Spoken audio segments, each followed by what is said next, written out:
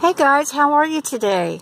Well, I just got back from the hospital. The doctor called and told me to get some labs done, and we're going to have a CT scan with contrast next Monday.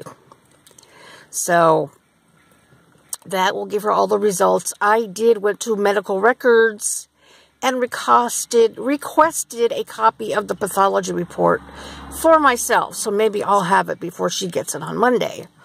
I certainly hope so. I think we're just going with the assumption. I mean, she looked at this, the colonoscopy images and said, this is cancer. It's either this type or this type. So I guess, the pathology report and the CT scans will confirm all that. So that's the first part of my journey here. I will keep you all posted and hope you all have a great day. Bye.